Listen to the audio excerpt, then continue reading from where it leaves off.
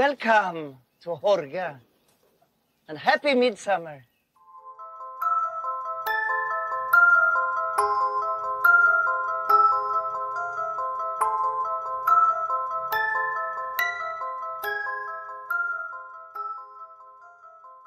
You're listening to Scotty and Andrew, and this is Fun with Horror.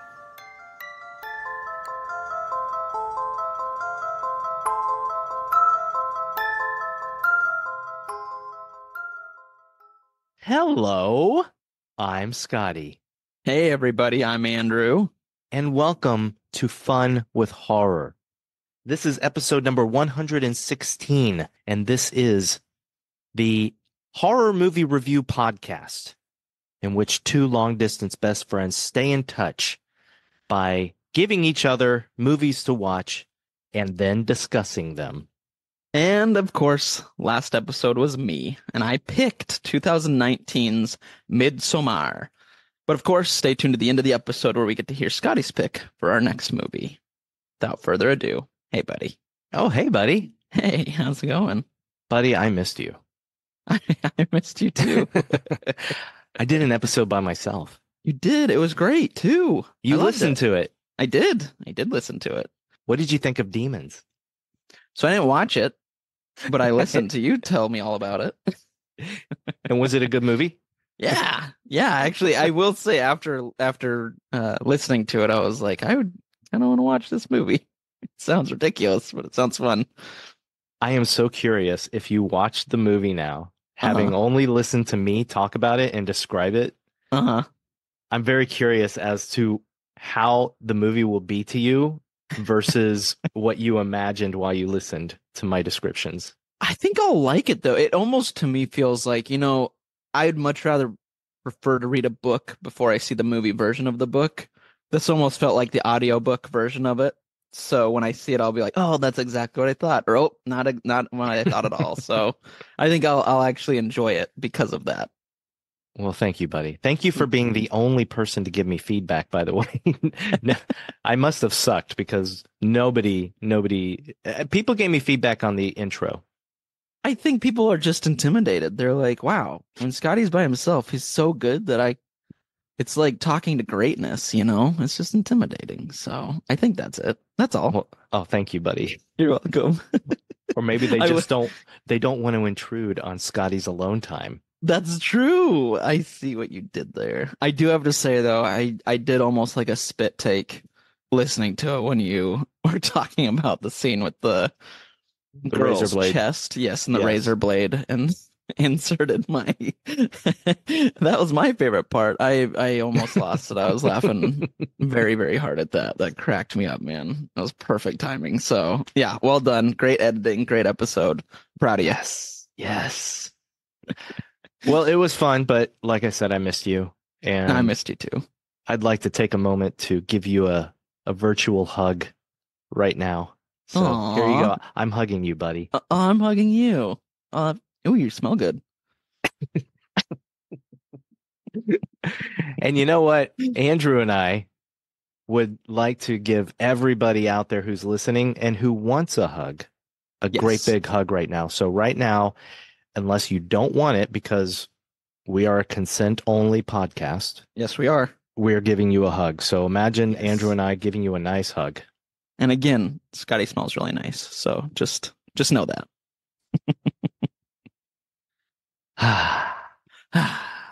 It's a good hug.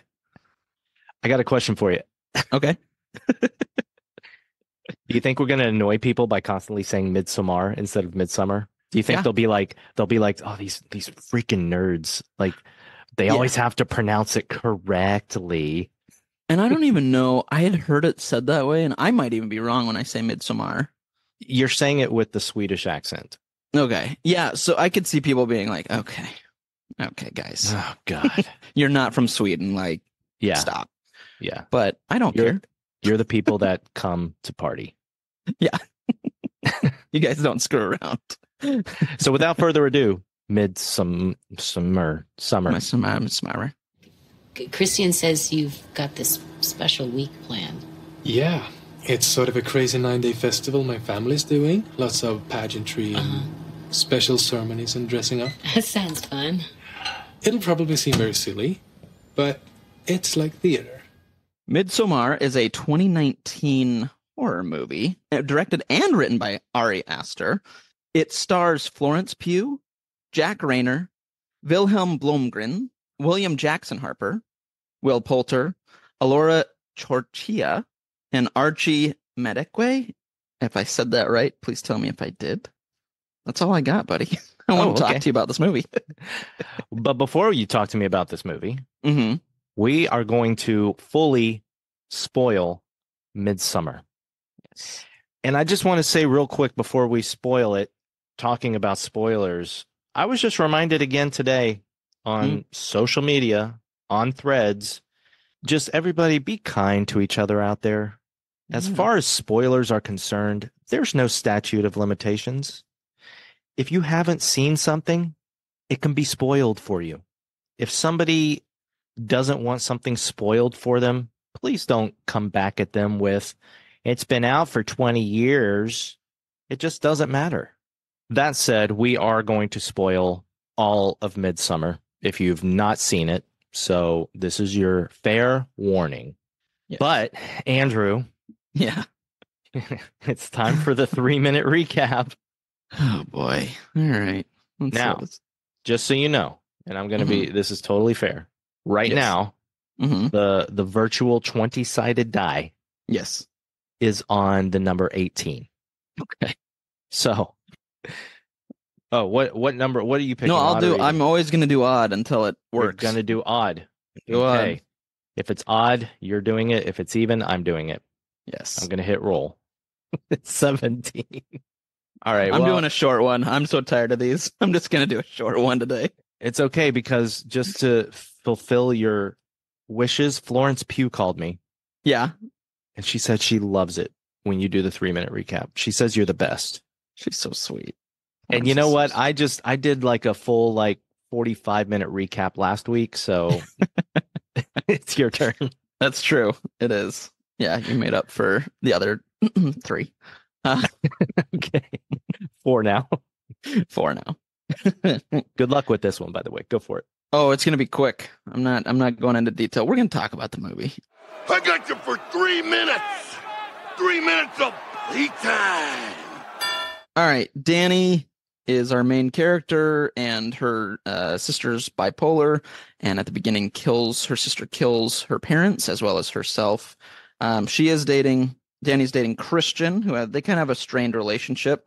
Christian and his buddies are deciding that they're going to go to Sweden to go to this Midsommar, this festival, with one of the guys in their group that says it's his family that's doing this.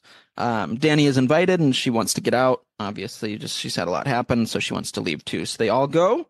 Things seem great at first. Everyone there is really cool, and it's a really fun festival. They do some shrooms, I think, and she has kind of a weird trip.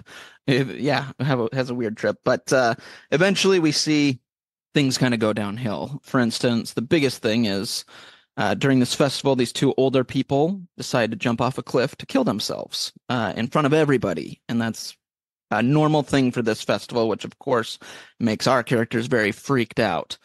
Throughout, each of them start dying, except of course Danny and Christian.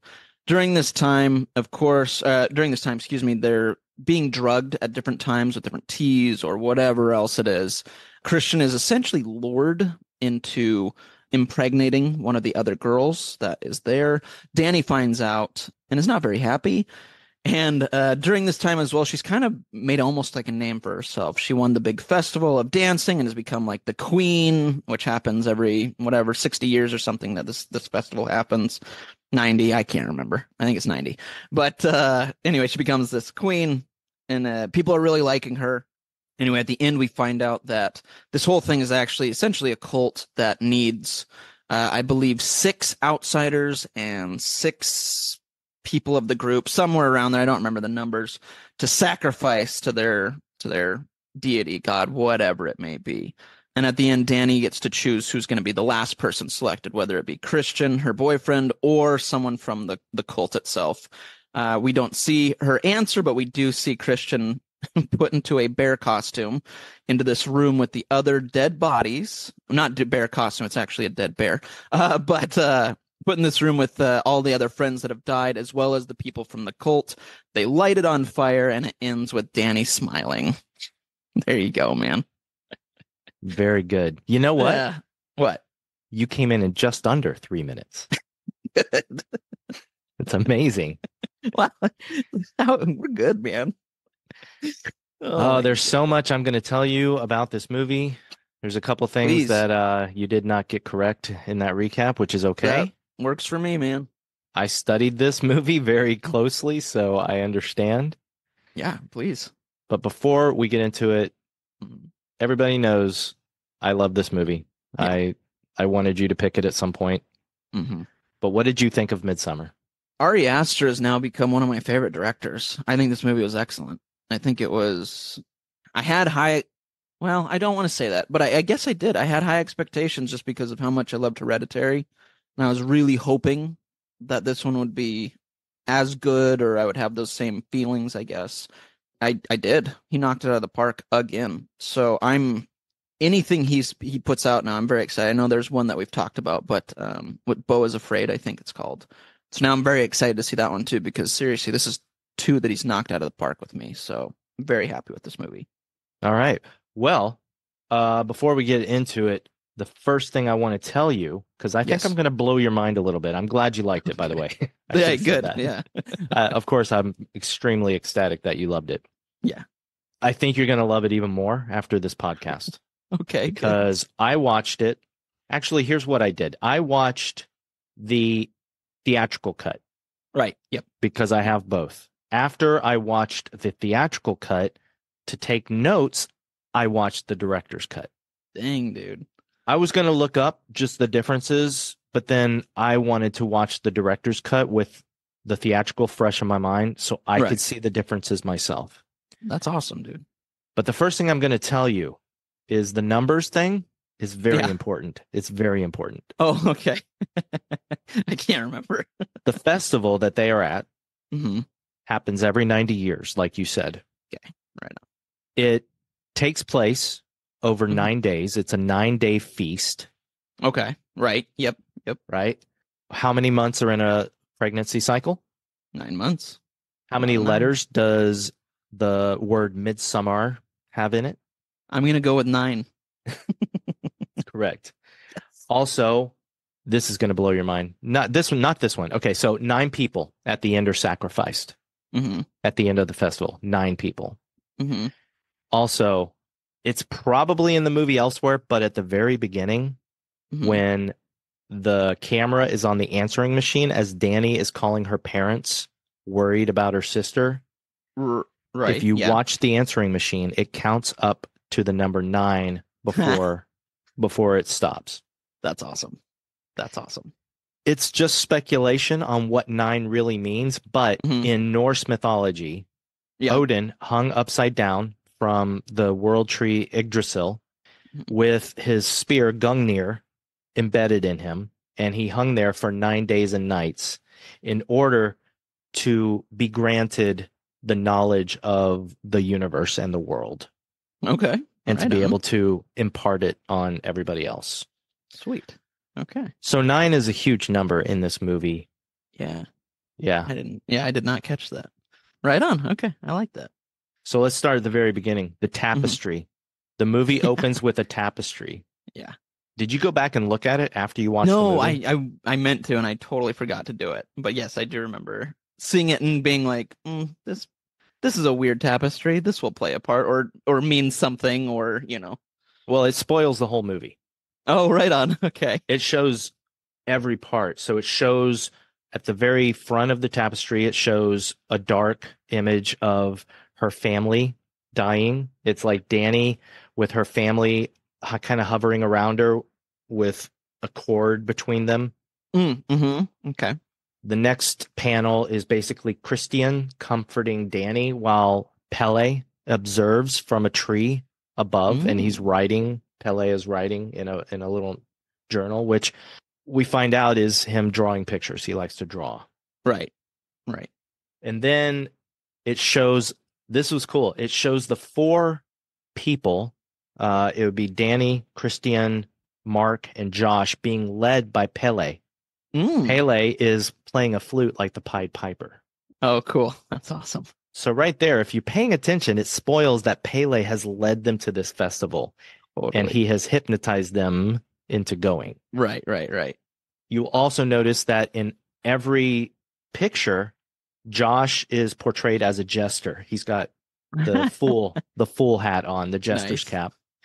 And Josh is always carrying a stack of books. Huh. It also shows the May Queen's throne in the sky, and it also shows 2 old people tumbling off of a cliff. It also shows people alternately offering drink and skulls to Danny and the group. And that's interesting because thinking back to it, they're offering 3 skulls. 3 of them basically die. Yeah. Okay. Yeah. Christian, Mark, and Josh. And we're not counting Simon and Connie right now. Right. And then the last part of it shows Danny dancing around the maypole with girls and 3 skeletons. And it also shows the final feast. And if you look closely at the final feast, you can see Christian sitting at the table and Danny is, of course, at the head. Now, it doesn't spoil the fire, the sacrifice at the end, but there is a moment, if you noticed, where Danny is laying in her bed, depressed, crying after she finds out about her sister. And the painting on the wall above her is of a little girl princess or queen kissing a giant bear. I do remember that one. Yes. Genius. That's awesome. This movie blew my mind watching it again. Sometimes when I watch a movie another time to take notes, it's like, okay, let's kind of fast forward through it. This time I was pausing it so many places going, what does that mean? Pause. What does that mean? That's awesome. Like even down to the runes that are on their shirts and such. Oh, yeah. Yeah. Which I'll get into. But man. Man, all right. good So on ya. what did you think about the opening with her sister and all? Tell me what you were thinking. That's dark. So, you know what's funny? Well, yeah. So Kylie, she did not, let me start by saying she did not watch this movie. But she had watched the beginning at someone's house, which I was like, eesh. Yeah, anyway. So she's like, I couldn't watch it. I watched the beginning and it's so gross and I didn't want to watch it. And I was like, good, this is probably not one for you then. So I was like, what's gross? And I told her, do not tell me anything about the beginning. You told me it's gross. Oh, she said this before you saw it. Yeah. Yep. Oh, wow. So I was like, I don't know about this one, kiddo, because I don't know anything. And I don't really want to like look it up and get spoiled. And she's like, I saw the beginning. I don't want to watch it. It's gross. I said, okay. So then I get why she said it was gross, because of course we see obviously the sister, well, the parents first are dead, but then we see her horrific death, having the carbon monoxide, I guess it would be, from the back of the car in a hose in her mouth with vomit everywhere and her eyes just wide open. I mean, that's a dark shot. That was dark. And let me pause real quick, because there's also something, if you watch it a second time, because I hope someday you do, because it's such a rewarding rewatch. This one I will. I did with Hereditary and it was great. So for sure. I wondered if it would be hard, and that's something else I want to talk about. But at the very beginning, the part I mentioned with the answering machine. Oh, yes. Yeah. The camera pans over and you see her parents in bed and they're breathing. But man, rewatching it, knowing what's coming, you realize that her parents are dying at that moment. Like they're being asphyxiated. And it's such a disturbing opening. Dark. Yeah, very dark. It was definitely, but I mean, sets it up. Like, you know, stuff is coming. Like it definitely, sets it up. So, but dark, dude. Oofda. And then you also have, in between what's happening, you're becoming anxious because you're also witness to her and Christian's relationship. Yes. Which is, and I hate to overuse this word, but it's toxic, you know? Yes. Yeah. No. Yep. The moment you're sitting watching him at this bar or whatever with his 3 dorm mates, they're all like, why are you still with her? Why haven't you broke up with her? And all this is going on, and he's being weak-minded. Then he gets a phone call, and you have like Mark sitting there going, "Are you serious? It's her again?" Yeah. But then Christian gets up to answer the phone, and when he picks it up, he's like, "Hey," and all you hear is her like just wailing. Yeah. And then the music picks up. Yeah. Yep. And the music in this movie, what did you think of it? All in Oh, it's all? great. That was my first two notes is cast and music because I wanted to discuss both. Yeah, the music's phenomenal in this movie. It's Bobby Krlic, and Oh, okay. he was in a group, or may still be in a group, called the Hacks and Cloak. Oh, cool. Right on. And one little piece of personal trivia about this music score is about our friend JD. Oh, yay. All right.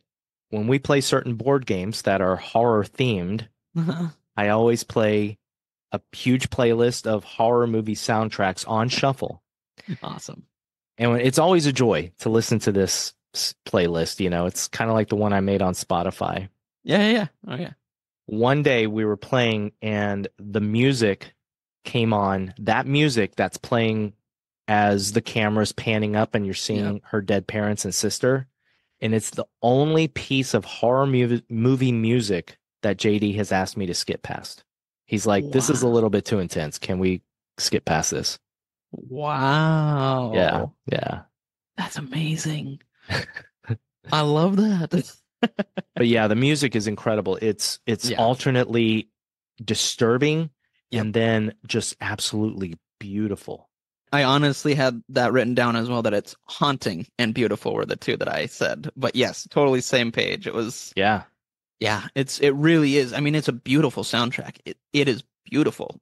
But if you had never seen this movie and hear it, you would still get those feelings of I have a little dread. Something's off, I think.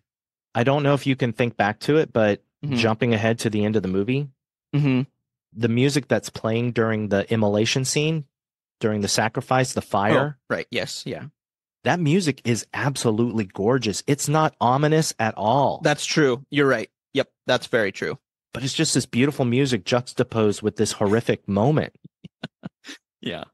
And if you listen to the music before you saw the movie, you would not picture a scene like that at all. That's true. You're right. That's very true. I would definitely say, though, the earlier songs, including the one that we just mentioned, for sure, you would feel that. But yeah, I agree with you. The end is definitely not what you would expect.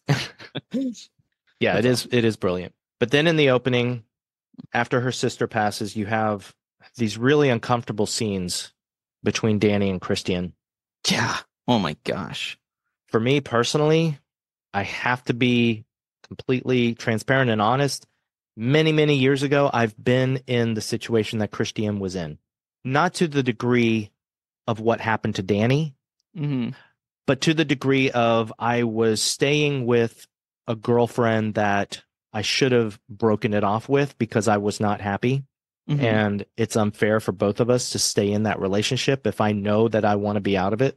But I'm nervous of what would happen if I do break up with her. You know, it's that weak-minded man thing that I've been in. And then she needs me for something. She becomes a little codependent because of a certain situation, whatever that might be. And I stay with her for even longer because of that. So watching that, it was so painful because I'm like, geez, I've been there. And I hate that I've been there. I hate that I was that person. I get you. Again, it was many years ago, so I'm, hopefully a little bit better now. But just watching that whole thing with him, knowing he does not want to be in the relationship, her being so codependent on him, knowing that something is wrong in their relationship, she knows too. Right. Oh yeah. But whenever he gets mad at her or whatever, she's like, you know what, you're right. I don't want to fight. I know. Yeah. And that's one of the differences between the theatrical and the director's cut, by the way. Ooh, okay. Lay it on me. I'm going to say right now, in the long run, I think I prefer the theatrical cut of this movie because it doesn't hold your hand as much. The director's cut just kind of drives home some of the things you pretty much know in the theatrical cut. And one of those is what type of person Christian is to Danny. Okay. In the director's cut, there's some scenes where he's like almost just mean. Like he turns things against her. He gaslights Ugh. her more.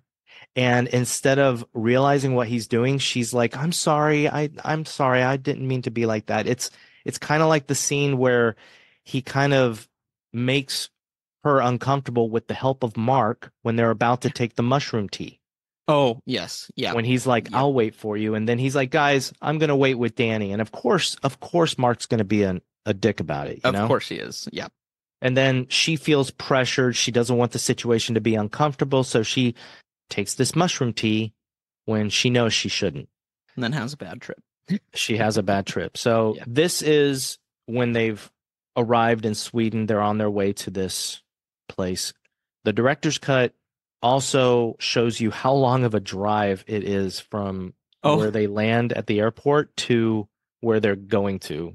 There's just all these little cuts of Danny like sitting in the back seat, and you hear Mark just talking utter crap in the front seat. Of course. Well, and what was it? Because I mean, they do say in the theatrical cut, like it's another, I want to say like 8 hours or something. Four hours. 4 hours. Okay, Yeah. 4 hours. I couldn't remember if it's 4 or 8.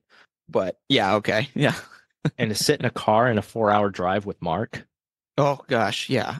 I'm gonna jump in and piggyback on this because one thing, like I said, the two things that I had at the very beginning of my notes was music, which we kind of discussed, but cast was the other one. I know we'll discuss more of this, but man, they cast this movie perfectly. Every single person in this movie was their character. Will Poulter, I've always liked Will Poulter. I think he's a great actor. I can't wait to see what he does next as well. I think he's just fantastic. And he played the part of Mark so well in this that even watching it, because he's played so many lovable characters that I genuinely do love, that when I watched it, I was like, oh, I hate him right now. Like, I hate that because I love Will Poulter, but I want to punch him in the face this whole time, which again, credit to the actor, you know, I think it's great. So yeah, I just wanted to throw that in there. And William Jackson Harper. Yes. Oh my gosh. As Josh. Mm-hmm. So I saw this movie before I saw The Good Place. Oh, okay. Wow. I think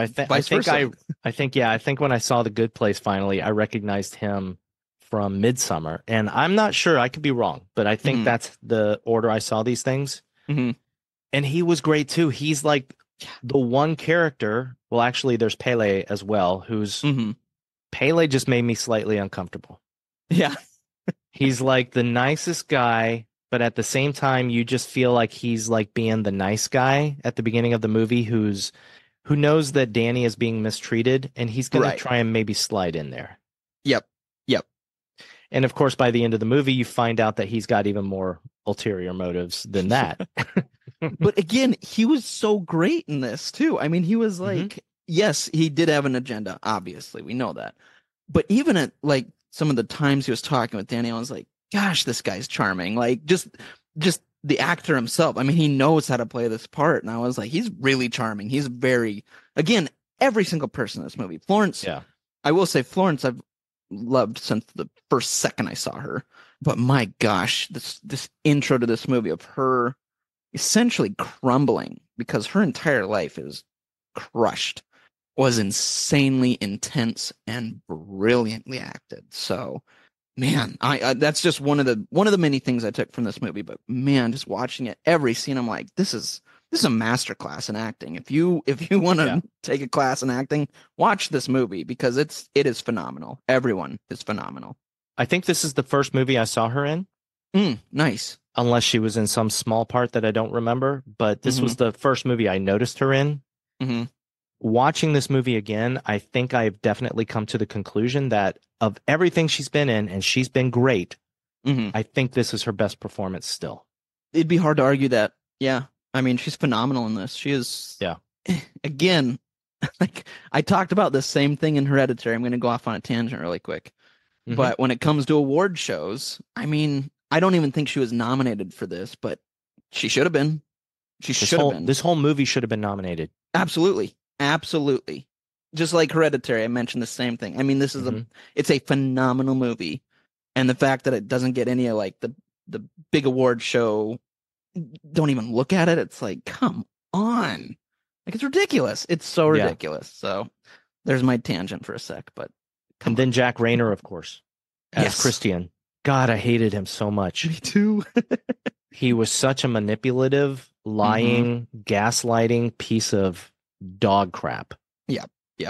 But he played it so well. And the part that makes me so uncomfortable every time I watch this movie, but the part where I'm just so impressed by him is after Danny has been crowned the May Queen. Yes. Yeah. And he is sitting at the table and he's looking down the table at her. Yeah. Yes. Just the look on his face, because he is high off his gourd as well. He's tripping balls. Yes. Yeah, he is. There's that moment, and the way he's looking, watching her be taken away, and also just looking past her as that's happening. Yep.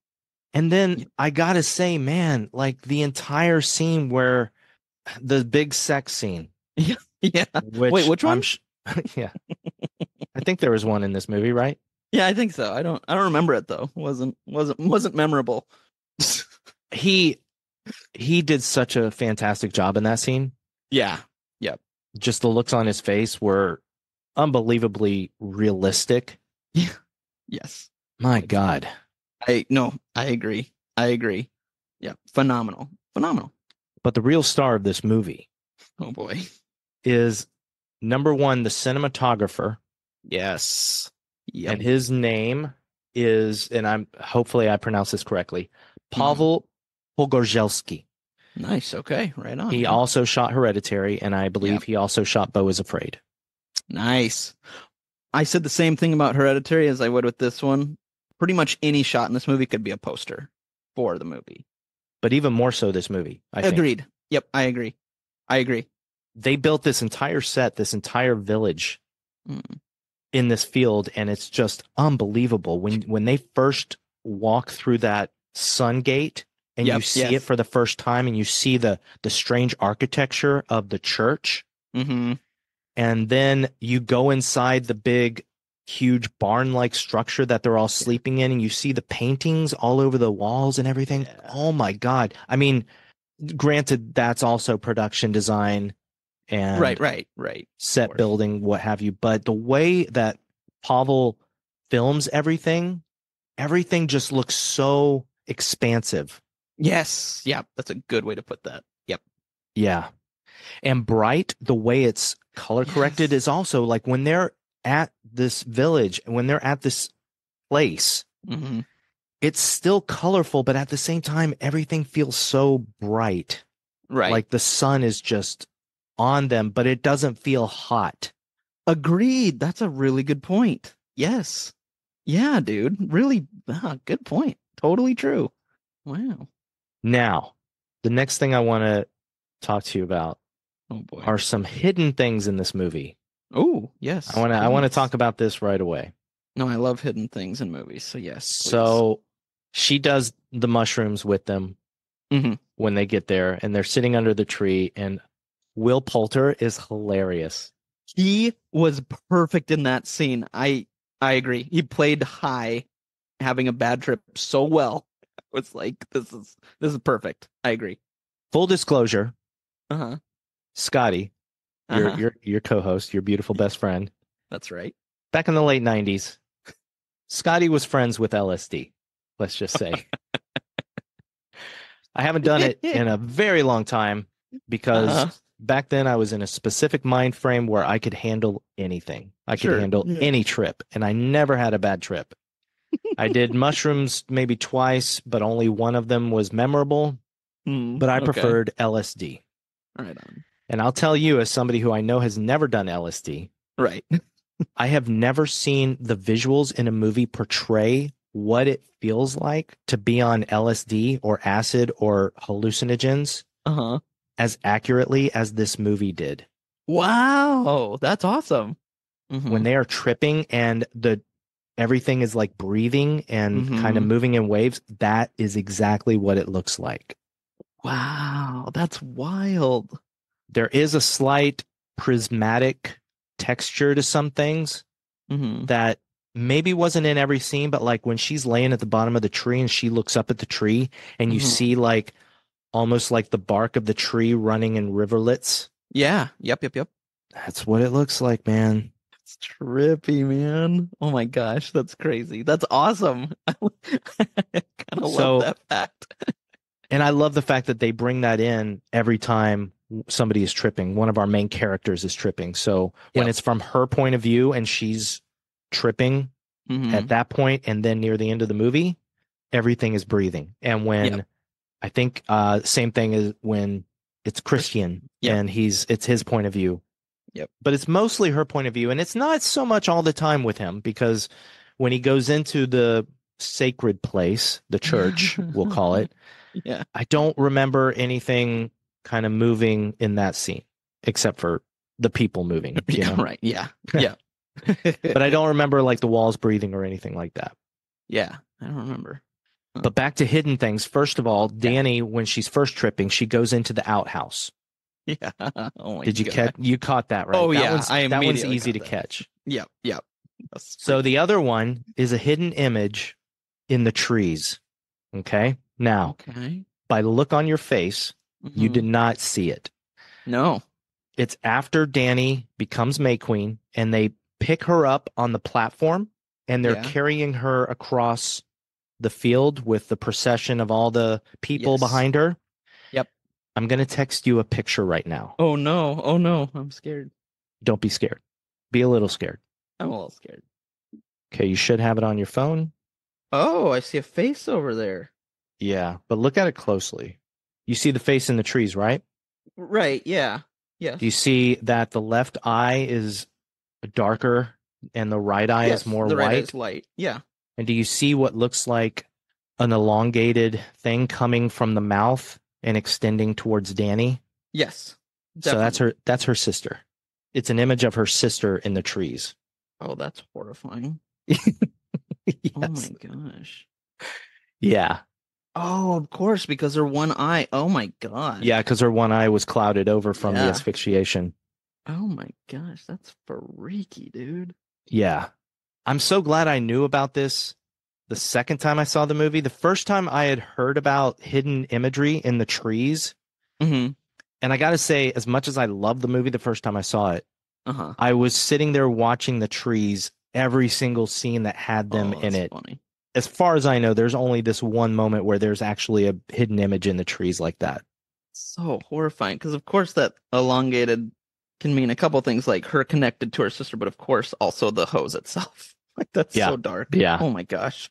Oh man. I keep looking at it. It's just messed up. It's very messed up.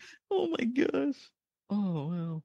Well, So now let's jump backwards because I kind of jumped ahead of myself. That's the hidden imagery. Mm-hmm. Again, this is actually, I guess, the cinematography, but it's also special effects. Okay. How masterful was the scene where she's sitting on the couch with Pele and he tells her he's so sorry for the loss of her parents. Yeah. And she goes into the bathroom, but the camera is above her. Yes. And then as she goes into the bathroom, she's suddenly in the airplane bathroom. Yep. That was a perfect cut. It was perfect. And then she's sitting in the airplane and she's looking out the window and the volume is kind of rising. Did you notice that there is like a shaking, like turbulence, and then cut, and then they're in Sweden? Yes. Did you think anything of that? I remember it perfectly, but I guess I didn't even connect anything. Obviously, the worst interpretation of that is that the plane crashes and everything else is like a vision of what happens, you know? Oh, no. But the better interpretation is that symbolizes a violent segue between her U.S. life and Sweden. I like that. A violent transition is a better word. Right. Okay. So, that's good. Yeah, kind of being reborn into this. In a way, yeah. Yeah. Because this whole movie, did it feel like anything? Like it was about anything else to you besides just 4, 5 bunch of people being tourists at this place that's horrific, that turns into a nightmare? I feel like if I had watched it again, I would have taken more notes on like some of the hidden symbolism and meanings and stuff. But because I know with him, of course there are. Yeah. There's lots with his movies, or at least the 2 I've watched. It seems like it, but I didn't really do a lot of research on this one, man.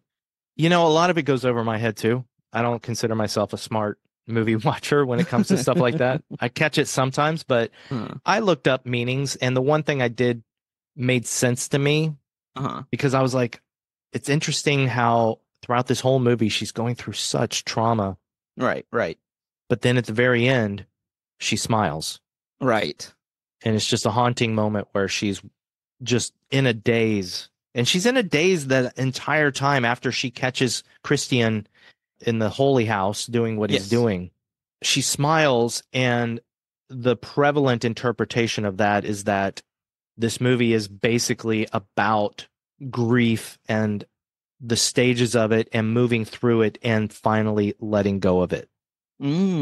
Casting everything behind you, burning it up. Right. I almost want to rewatch it and see some of the beats that she has. Because, there's the stages of grief. I'm curious, like anger. And of course she's angry at some points. You know what I mean? I'm kind of curious if there's any beats that follow those stages to get there. Yeah, I'm not sure if it really... I don't know if I caught any stages like that because I don't remember her being too angry. But I just know it's about her shedding her past. Right. Moving forward with a new family. I don't think it's really that hidden as far as subtext goes. The subtext that's hidden is the meaning of the pagan rituals, like the let me get the word right here. Atestupa. Or Atestupan or whatever. So yeah, let me ask you what you thought about that scene. And that is the old people on the cliff.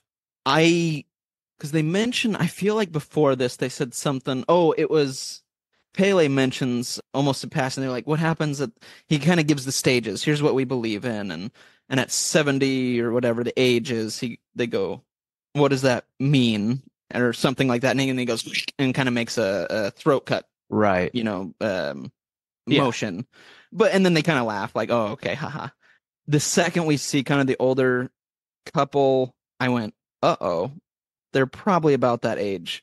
Something's about to go down. And of course, I mean, they kind of make it feel that way too. It's definitely tense. The scene, something's off. Quick side note. Yeah. When he is talking about the cycle of life and the different stages of life, right? Every age that he mentions is a multiple of 9. Oh, that's awesome. Of course it is. Yeah, it keeps going. Amazing. But yeah, but I mean, okay, so you're expecting that. So I didn't know what was coming until they start walking up the cliff, and I go, oh, that's not good.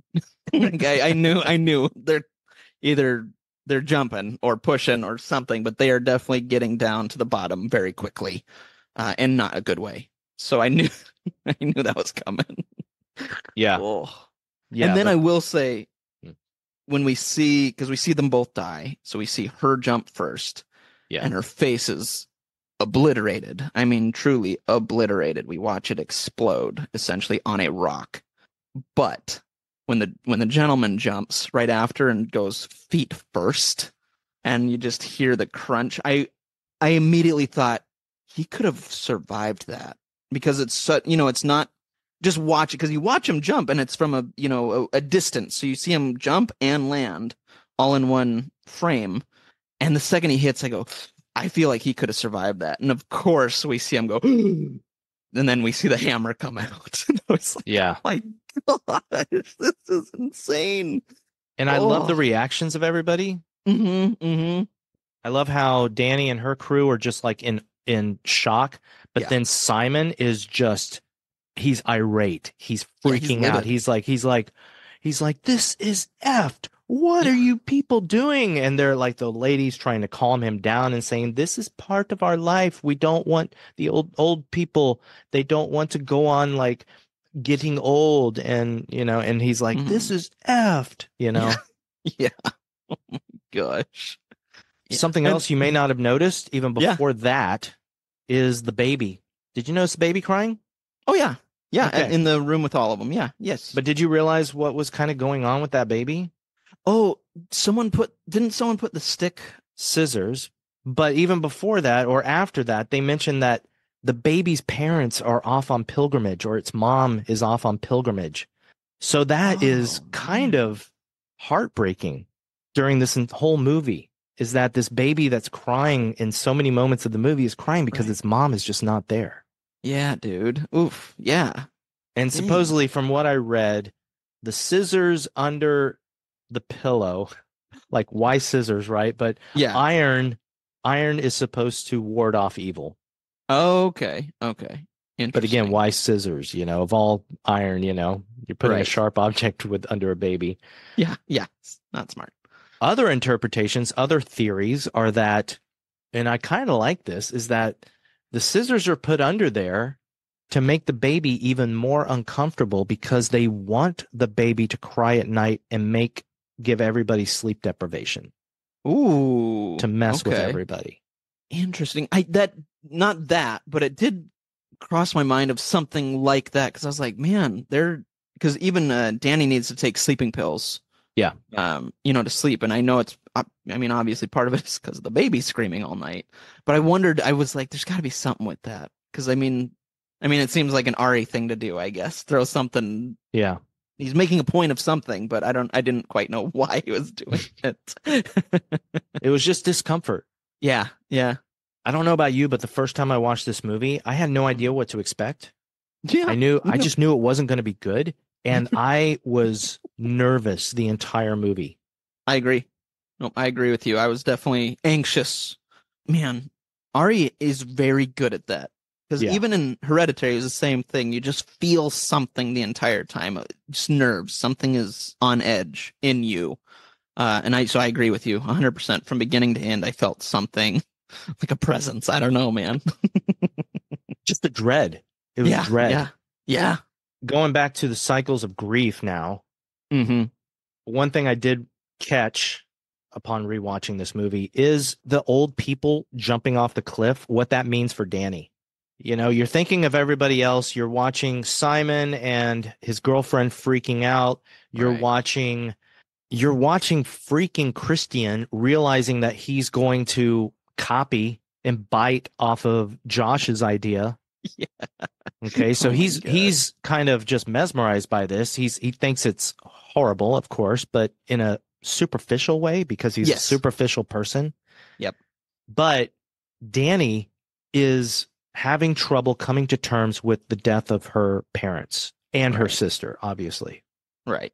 But she is confronted with death in a very blunt and visceral sense during this scene. And I do like the idea that this is when she's made to confront the idea of death and what it may mean. Oh, that's a good point. Wow. Now, after this, we have Danny wanting to leave. We have Pele sitting and holding her hand and kind of making her feel slightly more comfortable. Right. Wait, really quick. I want to bring up one thing before we do this. Please do.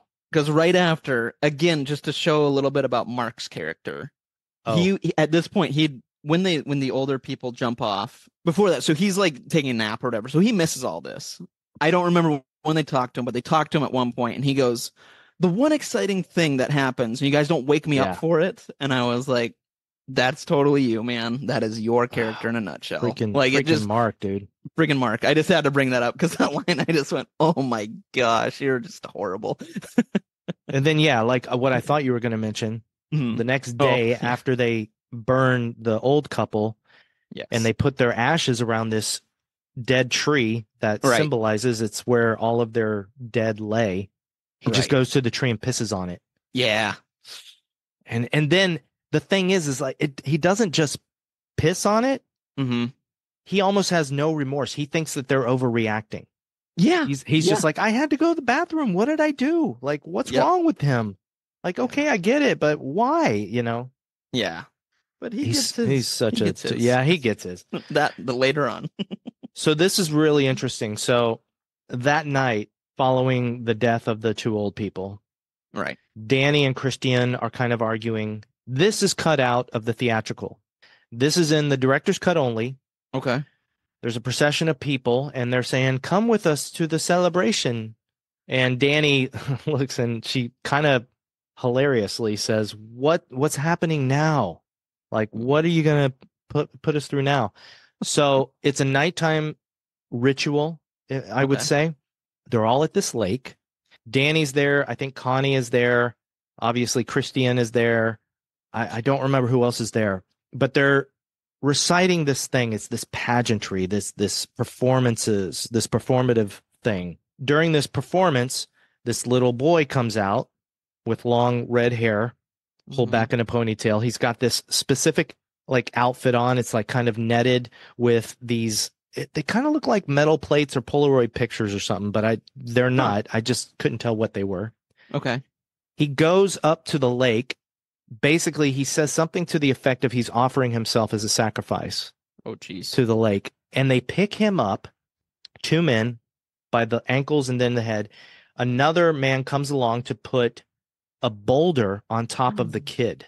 So the idea is it looks like they're going to put this kid in the lake and he's going to drown because the boulder takes him to the bottom. Danny steps forward and she says, "Stop, don't do it." And then suddenly other people come forward. People part of the community, and they say, "No, don't, stop." And one person says, "Stop, he's proven his courage." It's all part of the performance. They weren't really going to put this kid in the lake. But after what Danny saw that day, it looks like they were. And then that night is the night that Danny has the dream that all 4 of them leave her. And then she opens her mouth to say stop, and Mark is leering at her from the back seat, and all this black smoke comes out of her mouth because she's just haunted by the asphyxiation. The importance of that, normally it wouldn't really matter much, right? Right. To the whole overall movie. Right. But the one cool thing that I noticed, and I'm going to jump to the end. Okay. When they are going to put the assorted dead bodies in the yellow house. Yeah. You see them carting Connie in a wheelbarrow. Yes. Her hair is wet, and she's got on the exact same outfit that the little boy was wearing in the performance. It's not super important, but you realize that when they lied to her saying that Simon was gone, when they had actually flayed him alive or whatever, opened his back, we'll get to that. Oh, yeah. When they told her that, and then they took her away, they actually took her to that lake and held her down at the bottom of this lake with a boulder. My gosh.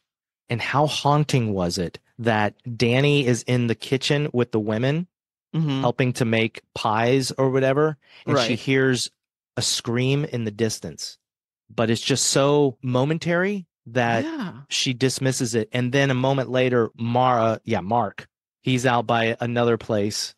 And he hears the scream for a second too, and he looks up and he's like looking up, but then he's distracted by the girl that he thinks wants to. Oh, right. Yes. Yep. Take him away, and because all he cares about is himself. Right. Of course. Yeah. But that's Connie in the background screaming. That's horrifying. It's horrifying. Oh, so let's talk about the deaths in this movie. Oh boy, yeah. Because we don't see a lot of them. We don't. That's very true. Yeah, I have that note. We don't see Simon and Connie die, but we hear Connie. We see Simon later. We'll get to that. We'll get to it. Yeah. Oh, yeah. We need to talk about that. Oof. The next one, I believe, is Josh. Josh feels he's in competition with Christian now because Christian has decided he's going to do his thesis on Midsommar as well. Wait, no, Mark before that. Because when Josh dies, it's by someone wearing Mark's skin. That's correct. You are absolutely correct. Mark is taken away. The girl takes him from the dinner, and it's after he pees on the tree. Yes. And the guy that was like torn apart by it is just sitting there staring at him at the dinner. Yeah. Yeah. And then the girl keeps staring at me. But dude, how funny was that? The girl comes up and she says, "Come." And he's like, "What? What?" Yeah. "Come." And she's like, "I'll show you." And he's like, "Okay." And he just no, show me what? And then he's like, "She's gonna show me." And he leaves. Goes. He's such an idiot. I know. All the blood was not in his brain at that point. But yeah. So yes, you're right. He disappears, but then that night, Josh purposely leaves his shoes on. Yes, he does. Yep. He gets out of bed, and there is, let's talk about this. The book. Oh well, yeah. There's a sacred text, a whole bunch of them in this building. Yeah. And we find out from Josh talking to the elder that all of the pictures and writings in this book are made by this mentally disabled person, also physically disabled. Right. Yeah. Yep. And this person is created by purposely inbreeding. Time and time again. They purposely do this so that they have this unclouded mind, Right. this simple mind, write these pictures that they can then interpret as their sacred texts. Dude.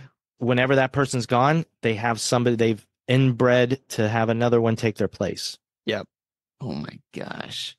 Mm. Yeah, that whole scene of him explaining it to Josh, because Josh is doing his thesis or whatever and asking those questions, and when he's talking about that, I just was like, this is horrifying.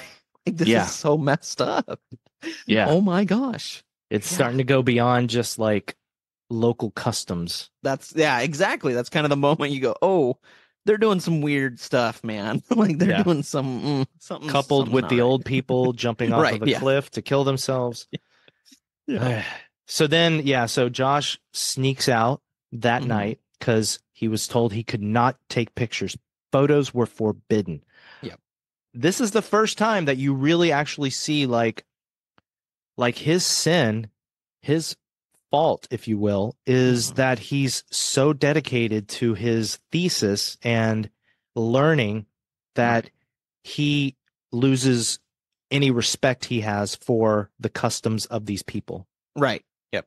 Now, of course, by the end of the movie, we kind of feel like he was going to die at some point anyway, but it's almost as if they manipulated him into doing something that would cross the line, which is what he does. He goes in there, he's taking a picture. Yeah. He sees somebody come in who has no pants on. Right. Yep. You noticed that, right? Oh, yeah. And then they come up and they're wearing Mark's skin off of his face, which is horrifying. And then, like, as he sees it, because he even goes, it's like, hey, who's there? And then we see, like we said, the pantsless person. And then he goes, Mark, what do you do? And then gets hit in the head. Yeah, from behind. From behind. Someone smacks him in the head. And then we just kind of see a close-up of this Mark's skin, this person wearing Mark's skin tilting its head sort of at Josh, as if we were like in Josh's point of view almost, like just looking up at it. Which to me, that was horrifying. One, it's horrifying to see someone wearing someone else's skin. But also, like, in my mind, I'm sitting there going, how did Mark die? You know, like, I just went, ugh. You want to know how he died, my friend? Oh, yeah. Do you know? Because the hint is given at the beginning of their vacation. When they are sitting in the field, and it's right when the redheaded girl comes out, Maya. When Maya comes out, she's preparing herself to go get herself a catch. And, you know, when she kicks Christian in the side. Yes. Yep. Pele tells them that the kids are playing a game called Skin the Fool. Oh my gosh. So that's your hint right there that when they do finally take Mark aside, they skin him alive. Or at least they skin his face off. Yeah. Oh, and that's horrifying. I can't be sure because it kind of doesn't look like it, but when the person is standing above Josh, who's bleeding out and just twitching because he's been brained by a huge sledgehammer, they're moaning like Leatherface. Yes. They're going, so it makes me think that that person in the skin might be Reuben. That's what I thought. That was exactly what I thought. Yep. Okay. Yep. Okay. So that's those two. Yes. So everything escalates pretty quickly because then we're just left with Danny and Christian. Right. Yeah. That's exactly right. We have the whole maypole scene where Danny is the last one standing. Yeah. And she is crowned the May Queen, which I kept looking for hints that was manipulated. But how would they have known that she would be the last one standing? I could see all the other girls falling. Right. Maybe doing stuff, but I couldn't see them doing anything to make sure that Danny stayed standing up. Well, the only thing I would say is right when they kind of start, when she starts and she's having fun and stuff, and they switch arms with each other. At one point, one of the girls behind her swings around and throws up and falls down. And Danny kind of gives a look like, what? And then gets pulled again and keeps going. It's so subtle. It's so quick.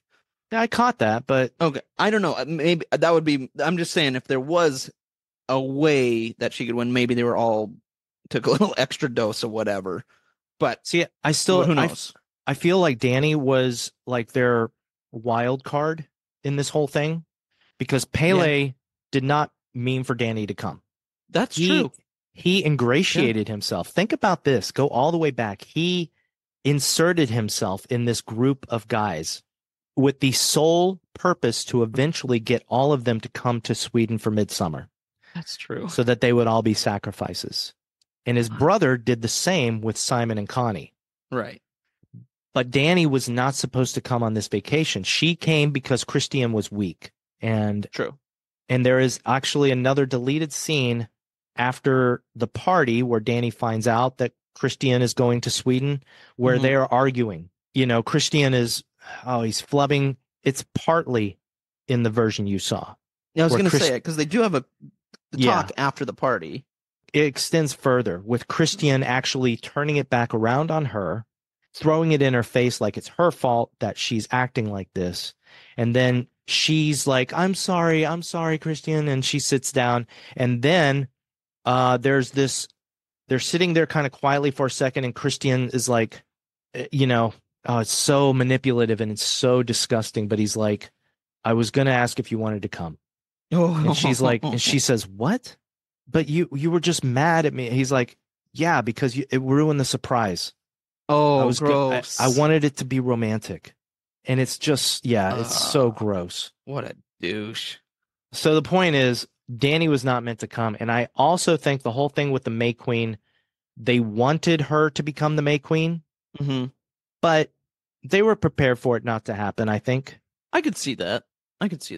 But they also needed her to become May Queen because they needed whoever. I'm sure that if somebody else had become May Queen, that person would have picked Christian as the sacrifice. Right. What were you going to say? Well, no, I was going to say, I mean, we do get kind of that moment, though, where Pele's talking with her right before that great transition into the plane, where they're talking. He says, I'm sorry. And then he kind of looks at her and goes, I'm really happy you're going to go with us. Yeah. Like he has almost like a premonition or something, because he's sitting there looking at it and he goes, I think this is really good. I'm really happy that you're coming. So I don't know, man. It's almost, I don't know. I don't know with this movie. I just don't know. Well, I will say that the rune on Pele's tunic during the movie, supposedly, now I read some interpretations of the runes and then I looked up the runes myself and they seem to represent something else. But one person mentioned that the rune on his tunic signifies prosperity. And so he's the prosperous one. His brother is going to sacrifice himself. Pele is going to supposedly be with Danny for the rest of his life, and they're going to be together. It's a cute couple. And then we have the runes on Danny's tunic. Oh, yeah, okay. I looked this shit up. Yeah, lay it on me, man.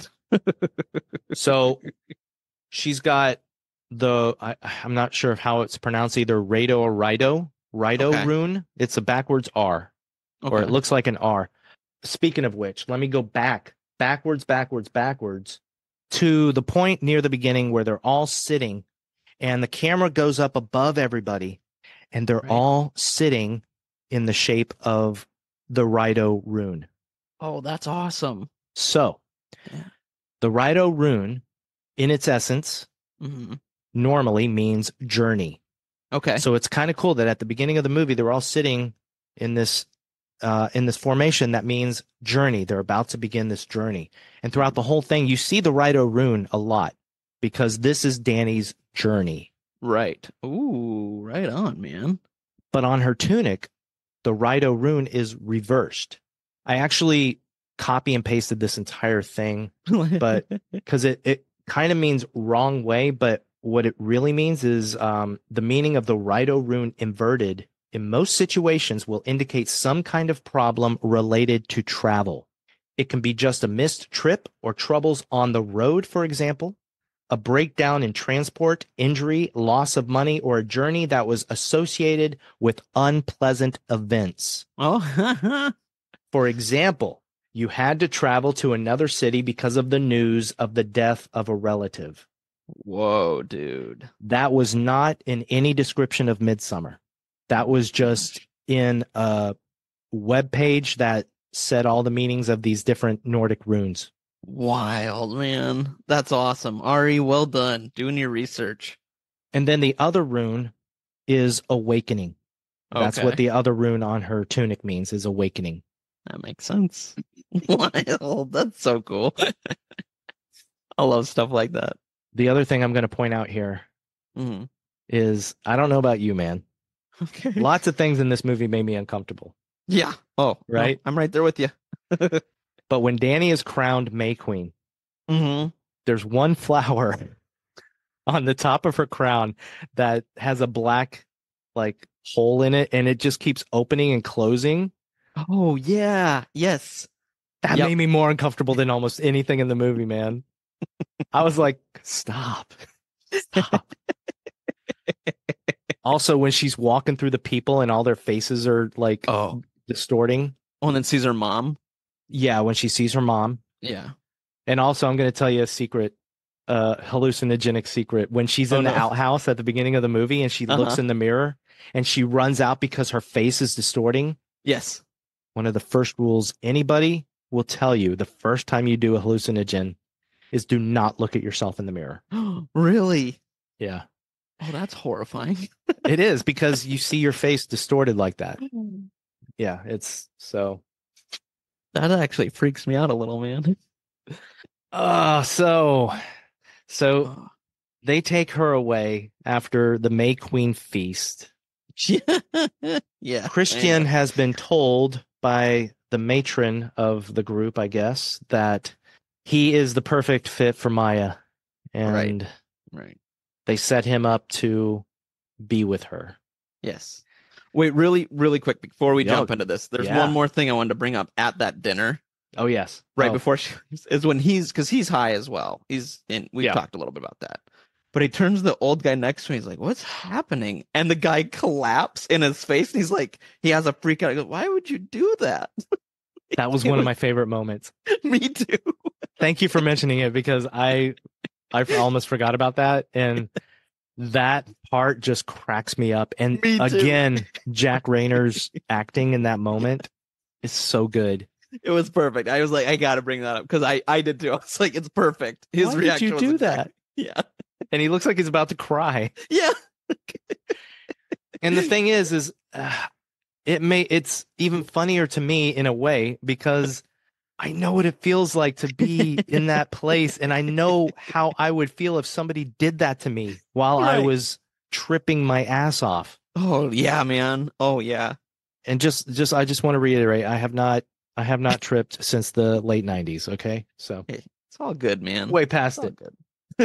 Those are the old days, the good old days. Yeah. So the sex scene, how uncomfortable were you? How uncomfortable? Oh, very, very uncomfortable. Yeah, it's a wild scene, man. It's horrible. Yeah, I don't even know where to begin. It was just. We don't really have to go into it. No, it's fine. I just am like it's one of those where it's. Yeah, I don't even know. It's wild. I will say.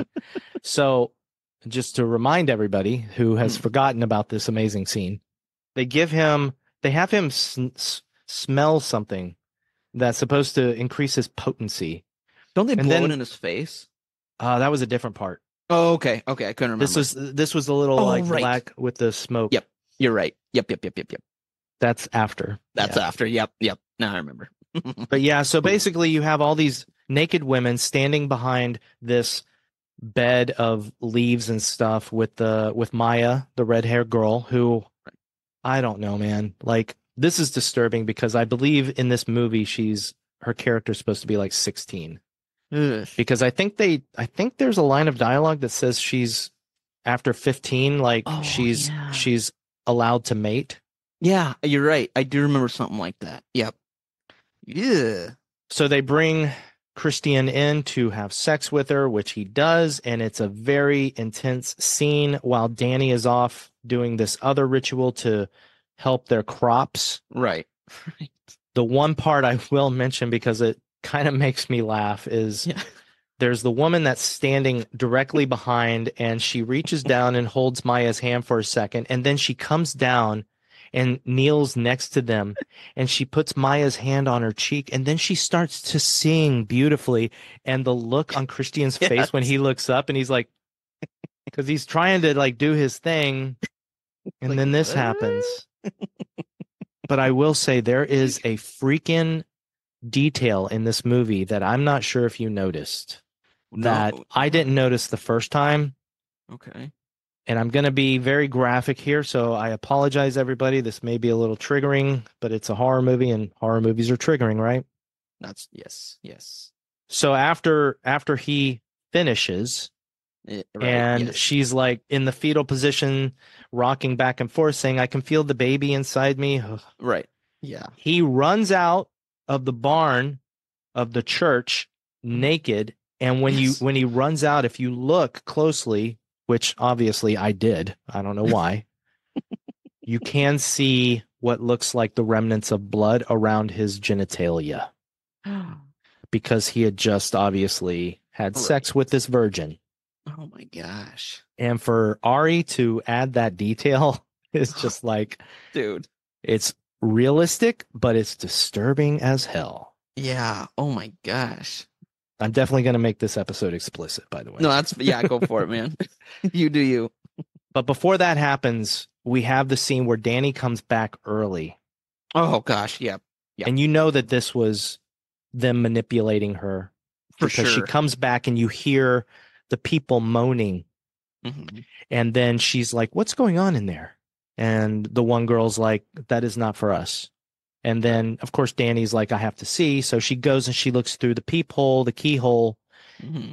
And then she comes out and she collapses amongst all the girls. And this part was incredible, my friend. Yeah, dude. When they take her into the barn, the sleeping area, and she's crying and they're like fake crying with her.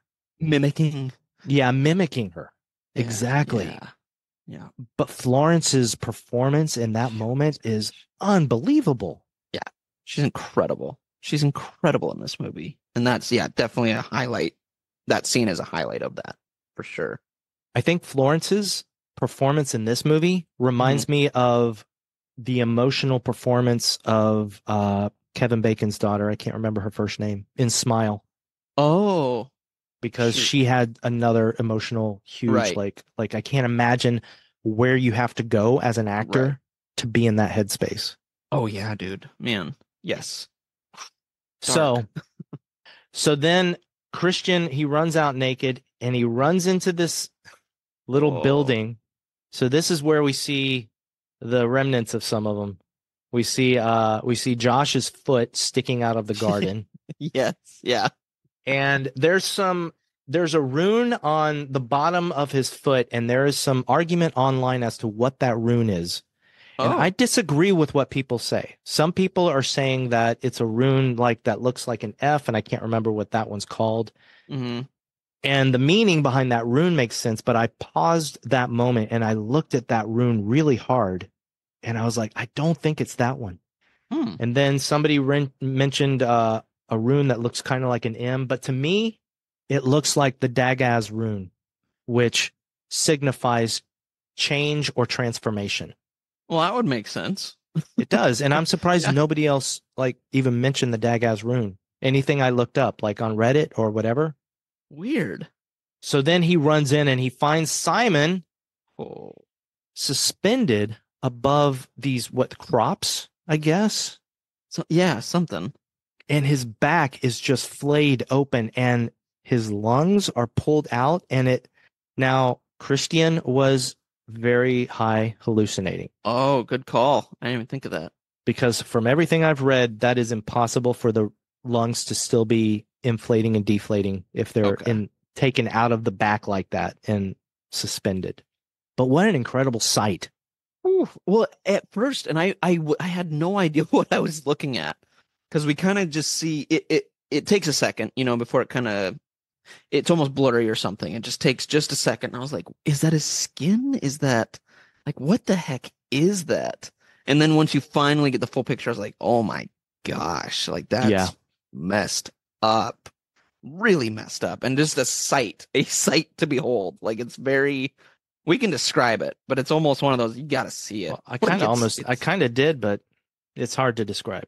no. I mean, you did describe it, but I'm just saying, Yeah. like, it's hard to like Oh, I see what you're imagine it. Like, you know what I mean? Like, you just Yeah. gotta see it. Like, it's weird. saying. So then finally we have the final climactic scene of this movie, which is freaking unbelievable. Yes. We find out that the yellow house is a sacrificial house. Yeah. 9 people are going to be placed in it. And first Right. we have Christian, who Danny chooses between 2 people. They ask her to choose between Christian, who is completely paralyzed because of this powder that was blown in his face, There we go. Yeah. and he can't feel anything or do anything, but he's completely awake. Or at least I don't know if he can feel anything. But I don't know. if he can feel stuff, that's even more disturbing. But yeah, we find out that the bear that we saw in a cage at the beginning of the movie that we've probably completely forgotten about. Yeah, and even someone says, I forget, Mark or someone is like, are we just not going to talk It's- about the bear? It's Simon. Is it think Simon? Simon Okay, does. yeah. And then they just Yeah. drop it. And you never see the bear again until this Nope. point when you find out that the key person, the center of the sacrifice, the bear is killed, his intestines and guts are taken out, and this surgeon guy is teaching the kids how to take out the bear's guts. Mm-hmm. It looked fake to me. It didn't disturb me. I agree. I was okay. Yep, it did. It looked fake. Here's what disturbed me, my friend. Oh, no. Knowing that Christian was going to be put into the bear's skin, having seen this movie already. Okay. Right. Christian is sitting in the corner in his little chair, just like kind of crumpled up in his paralyzation. Paralysis is the word you I'm go. looking for. Yeah, I got there. You got there. Right before the movie cuts away from the scene, you see the surgeon or whatever he is, you see him pick up like a hammer and chisel after they place Christian next to the bear on the table. It took me 3 views to notice this and to realize that they are going to break Christian's bones to make him fit inside the bear more easily. No. Oh, that's so much worse. It's so much Oh. worse. So we have 9 sacrifices in this building. We have Christian, Yes. we have Simon and Connie, Right. and Yes. we have Mark and Josh, and Yep, then yep. so that's 5. Then we have the 2 old people. That's 7. And the Right. old people look so crazy with, like, they look more pagan than anybody else. It's Oh, crazy. yeah, for sure. For sure. And then you have 2 volunteers. 2 volunteers that will sit there and be burnt alive. Yeah. And one of the things too, before that happens, when the people are setting up the inside and they say, drink this, like it will help with the pain. And so like Pele's brother and then the other guy drink it. And you think, oh, that's good. They won't feel anything. But they do. They really do. So pretty dark. I was like, Yeah. that sucks. I got to say, after the first time I saw this movie and after a lot of time passed, Mhm. one of the moments that haunted me the most is that guy sitting Yeah. there. And they just kind of look at each other peacefully as the Mhm. flames are building around this barn. Yeah. And then as he catches fire, he's just like, "Ah, ah," and he's like, Yeah. oh, you can tell that he's just, and then like everybody outside is like Mimicking again. Yeah, mimicking. Yep. They're doing the God, you- same every scream. They're doing the same scream. Yeah, that was wild, man. That scene's wild. Also, bravo to you for keeping bringing up that word mimicking. Because I keep thinking of other words, and then you're like mimicking, and I'm like, oh yeah, that's the perfect word I'm looking for. So thank you, buddy. I love you. That's what I'm here for, man. I'm trying to mimic you. That I'll oh, be good stop at it. this. And then at the end we have Danny smiling, Right. and that is to signify that she's finally leaving loss and grief behind her And she's got a pretty sweet life ahead of her. This is a cool group of people.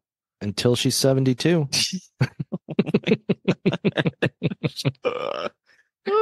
So bad. I'm like, let me. I don't know, man. I'm okay getting old. I don't want to jump off this cliff Oh, face yeah. first into this rock. No. I would rather. Yeah, I'd rather grow old. Yeah, for sure. And actually, that brings up a point too, because even Christian, I think it's Christian, remind me if I'm wrong, but when he's trying to like justify it later to Danny or whatever, and he's like, they probably think we're crazy because we put older people in a nursing home and let them get old and hurt. And it's like, stop justifying this, dude. I'll be honest though. Yeah. I was like, you know what? He's got a point. Because it's true. Right. Like, yeah. At that point in the movie, you're dealing with something that is horrific to us. Right. But might be tradition for these people. It might just be what they do. Right. Oh, that's true. Yeah. And I'm like, you know, if that's how they feel about aging and getting old, like, who are we to judge that? Right. Like, maybe they do think putting a person in a nursing home and just letting them just wither away in their age is barbaric. Right. Yeah, that's fair. But I mean, there's cannibals. I don't like Christian. There's cannibals that eat flesh, human flesh, and who are we to judge them, right? I mean, well, hold on now. I think it's time for 3 questions, my friend. Yeah, let's do this. Who would cross the bridge of death must answer me these questions 3. All right, this is your movie. I guess your movie. You picked it. Question number 1. What did you think was the best kill or death in this movie? Well, again, we already kind of discussed, you don't see a lot, but I truly believe that the 2 older people jumping, and I'm counting them both as one, was just such a incredible scene that kind of takes you on the next step of this journey, this story, this everything. So I would definitely say those 2. The shock value, the story points, just everything kind of culminated into just a wild scene that will stick with me for a very, very long time. So I'm going to agree with you. Yeah. Because that's the other scene that stuck with me for a long time after I watched the movie the first time, because it's just so blunt. Yeah. Yep. Exactly. And Ari Aster has this amazing talent for not letting you look away from something. Oh, that's a really good point. You know, in any other movie, you might see the person fall, but it would be like maybe blurry, or it would be subtle, like, oh my God, they just jumped. But no, he makes you watch this woman fall. And when you think all you're watching is her hitting this rock, then he goes close up. Yes. To her destroyed face, like kind of bouncing backwards off of it in a bloody mess. Oh, it's bad. Yeah. And then, of course, the old man is just horrifying. The fact that his leg is mangled because he fell from such a tall height, and then that they have to use this big sledgehammer that they're prepared to use. Oh yeah, it's there. If the for person's that still reason. alive. It's happened before, I guess. Yep. Oh man. Here is the question of the day, my friend, because this is something that has been talked about so much with this movie, especially after people saw Hereditary. Okay. Do you think Midsommar is scary? That is a tough question. Yes and no, man. Again, for me, just as a fan of movies, as a fan of Ari, as a fan of horror, as a fan of all this, I'm not scared. It's not something I like. That night I fell asleep. I was fine. I didn't have nightmares. I didn't think, oh man, this cult's coming for me. It wasn't anything like that. Yeah. However, it's scary in the fact that I believe it sticks with you. It's one of those ones where you start thinking, all of a sudden I'll have like a memory of it, and I just go, you know, because or something triggers it. I mean, it really has that effect, I feel like, at least for me. Or if I see something that might be similar, I'm like, oh man, that scene, or oh, that thing, or oh, that.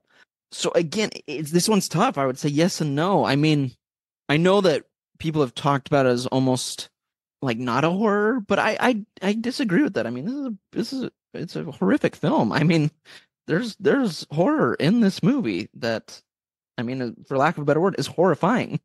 So I would definitely call it that.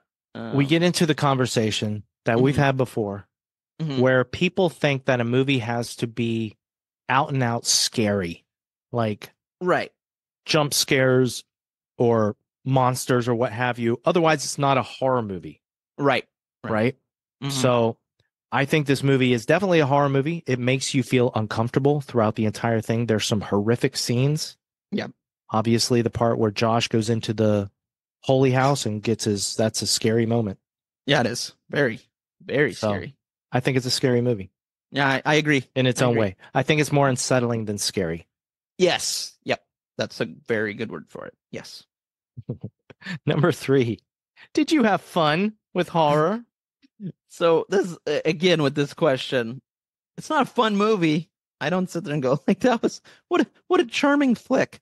But man, it's a good movie. It is a very good movie and one that I think is dang near perfect. So I loved it. I think it's a great movie. Did I have fun watching it? No, I'm unsettled the entire time. But man, I would recommend this movie to anyone and everyone. I think it's fantastic. You said Hereditary was a perfect movie too. I love this. Yeah, man. I'm telling you, Ari Aster has seriously become someone that I am excited to watch. I'm excited to see what he does next. Awesome.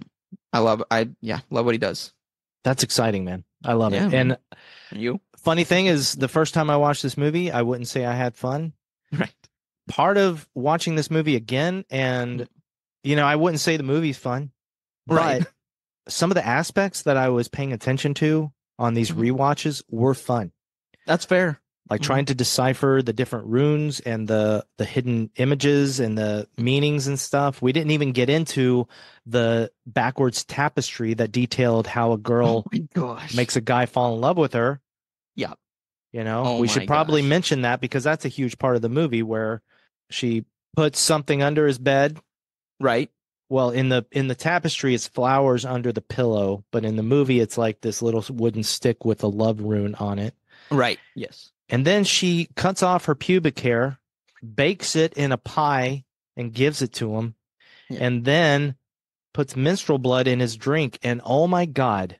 Yeah. The moment where they're sitting at dinner, and first of all, he bites into the pie and pulls out a hair. And I think it's kind of hilarious that everybody around him, his friends are like, "Is that a pube?" Yeah. Yeah. Like Marcus immediately, like, like I would. I don't know if I would have done that. Like Christian, I would have been like, I don't know. It's just a hair, guys. I mean, this is a natural place. It's a hair. Come on. But then when you look at all the drinks on the table and his is the only one that's miscolored, it's so bad. It's so gross, dude. And he drinks it. Yeah. So yeah, this movie's a lot of fun. It's a fun one. It's cute. We should go now to Siv's house. What's this? It's a special meeting only for the queens, and she will bless you. What's that? It's not for us. All right, buddy. We just did a pretty uplifting movie, Midsommar.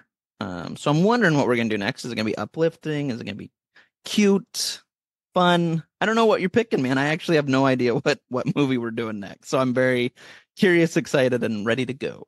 How about a movie that neither of us have seen? I love that idea. How about a very recent movie? I love that idea. How about a movie about a portal to hell in a swimming pool?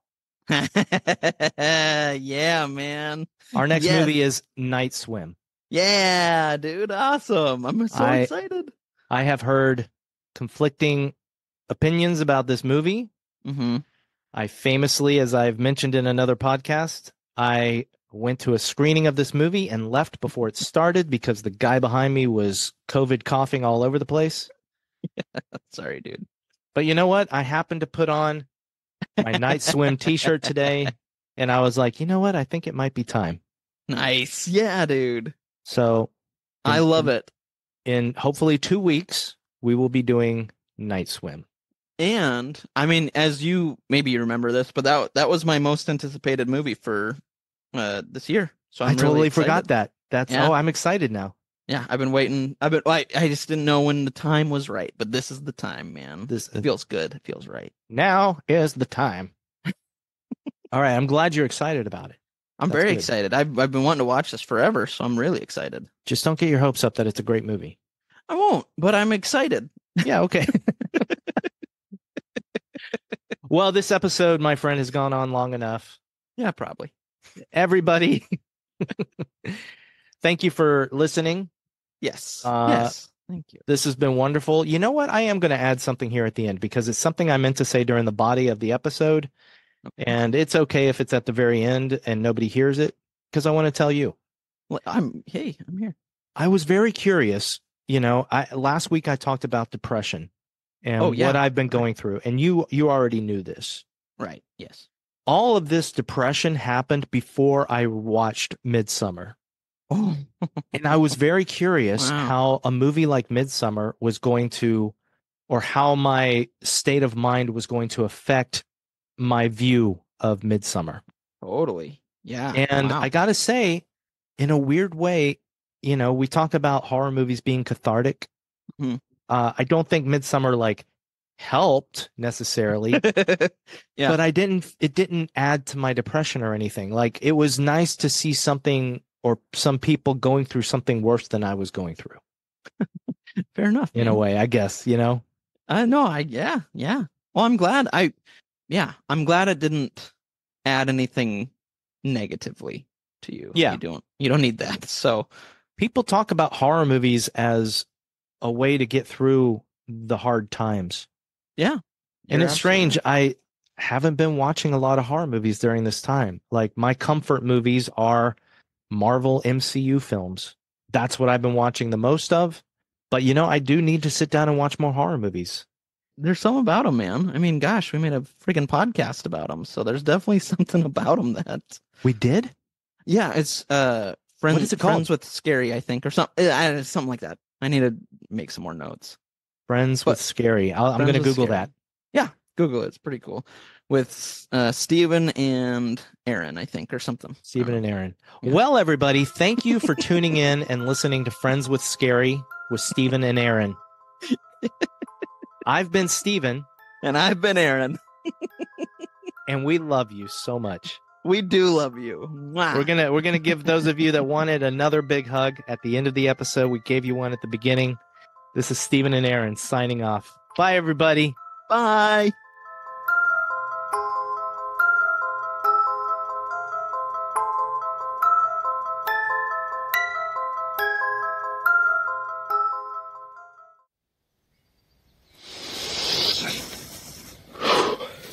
What time is it? It's 9 p.m. What do you mean? What do you mean? That can't be right. The sky is blue. It's fine. It's Sweden. That's not fine. Why is it like that? It's okay, Mark. It's the midnight sun. That feels wrong. I don't like that. Promise you it's okay. I'm not okay. Oh, fuck. It's a new person. What? I don't want new people right now. No, new people are good, Mark.